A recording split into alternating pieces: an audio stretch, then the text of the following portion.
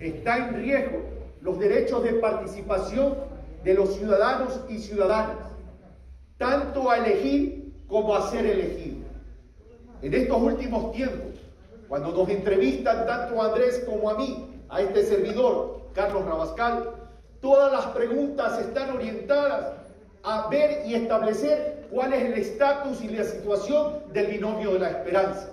Cuando en estos momentos deberíamos estar trabajando, hablando y compartiendo cuáles son las propuestas que deben acercarse a la ciudadanía para poder sacar al país de esta crisis política, económica y social.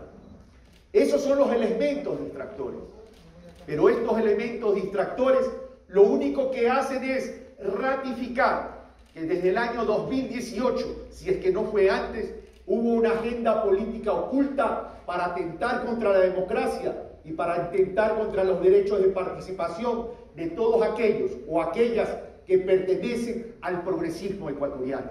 Nos quieren impedir la participación en este proceso electoral, pero también habría que preguntarse por qué y para qué. A este gobierno solo le faltan 5 meses para que termine su mandato.